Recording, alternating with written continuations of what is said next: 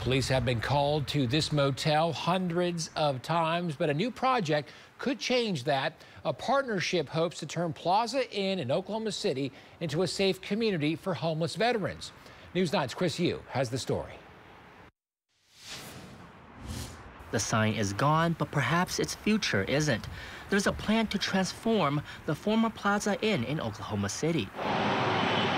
The motel recently closed after a judge declared it a public nuisance because of how often crimes happen there.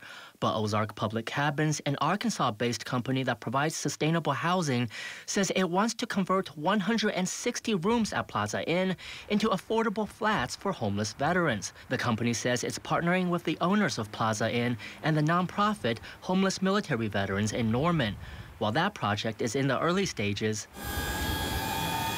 homeless veterans can still get help by going to the VA in Oklahoma City.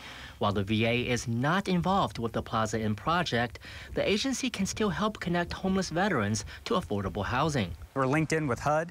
We've got over 520 Section 8 vouchers that we can allocate to veterans. Right now, we've got about 500 of them allocated. Another resource the OKC VA provides, healthcare for homeless veterans through its new mobile medical unit. The back is equipped like an exam room, and she drives it up front. So she can go see people anywhere in the city, give shots, do exams. The VA Oklahoma City healthcare system began using its mobile medical unit in October.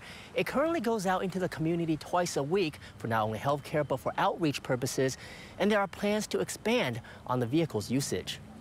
The VA says veterans usually make up about 10% of the homeless population in the area. I think the beautiful part is that Oklahoma City is really rallying to do what they can to get behind this and end homelessness overall, not just for veterans, but everybody. In Oklahoma City, Chris Yu, Oklahoma's own News 9.